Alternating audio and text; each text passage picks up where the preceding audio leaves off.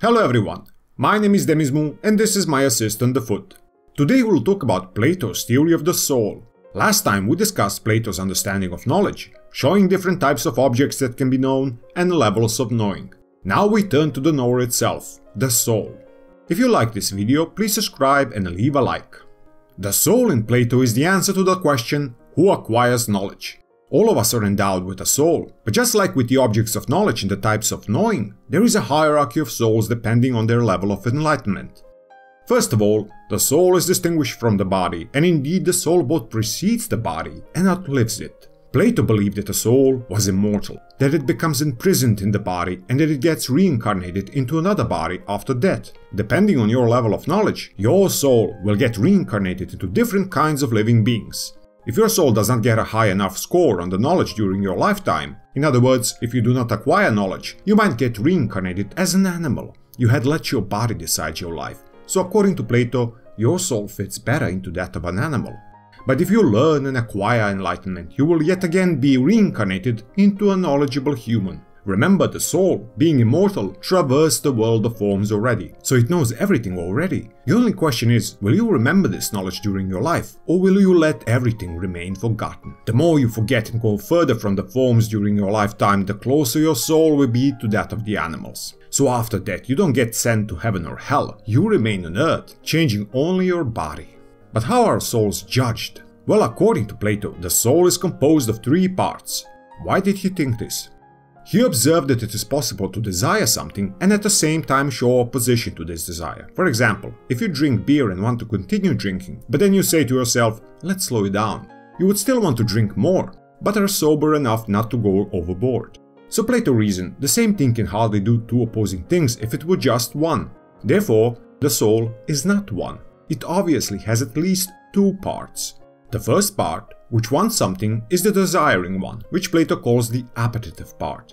This is the part that simply desires all kinds of things, the part that drives you towards something, whether it is drink, food, money, pleasure, or something else. The second part, however, is the one that says, wait, let's think this through. This is of course reason, the part which takes consequences into account, the part that examines and argues, the part that analyzes and decides what is best to do. So desire on the one hand, reason on the other. Plato represents the soul in the image of a flying chariot to explain this.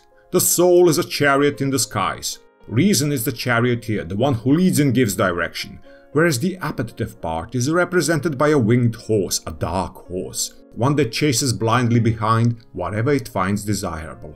The dark horse is a wild, untamed animal, and reason must exert its power over it. The dark horse leads you to drink more beer, but the charioteer says, no, you had enough.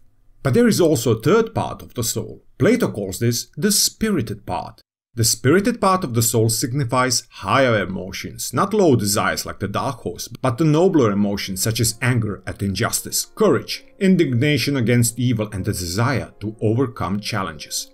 And this part is represented by a winged white horse.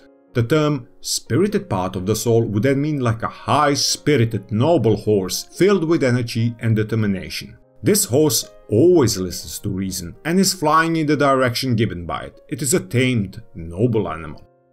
Plato also gives another image to represent the 3 parts of the soul. Reason is in the head, it is the part that thinks. The spirited part of the soul is in the heart, where courage and determination reside. The appetitive part is like the belly, always wanting something.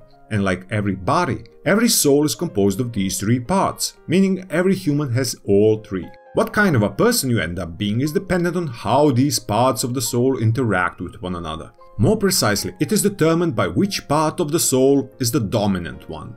Plato gives the example of love to explain this. There are different types of love depending on which part of the soul dominates in you. The most immediate and natural type of love is of course the brotherly love. You are attracted to someone and you are driven by your sexual desire. The dark horse is predominant here, and if we let him continually fly on his way, it will not fly high, but remain close to the material realm. Sexual love will prevail. For Plato, this kind of love will remain only that, the love of the body, no more. But if the charioteer steers the white horse firmly and the two manage to subdue the dark horse, leading it toward greater heights, the desire for the body can be diverted to something more, the love of knowledge. And here the charioteer fully controls both horses, leading them in the same direction toward greater heights, away from the material realm and toward the world of forms. The first love of the body, guided by the dark horse, is transformed by the charioteer reason with the help of the white horse, spiritedness, overcoming challenges and reaching a love of knowledge, the love of wisdom, which is what the word philosophy means. The soul will not be driven just by the desire for earthly beauty, it will fly high and remember the form of beauty itself. So the relationship of bodily love between the two partners, their primordial desire for the body of the other, will be turned toward the mutual love of knowledge and learning, of learning from one another. But see here, this means that a dark horse is also important. Although on its own it might lead us astray, it is still the energy, the primordial drive, without which we would desire nothing. It only needs good direction. Whichever part of the soul dominates in you, whether it is reason, spiritedness and the higher emotions, or mere desires, this is the kind of person that you will be. And in the end, after you die, your soul will leave your body and be judged, sending it either into an animal body, which is more fit for a soul driven by mere desires, or toward the body of a lover of knowledge. And in the next video we'll see how this theory of the soul and its division into three parts is reflected and used in Plato's political philosophy. Thank you very much, and until next time.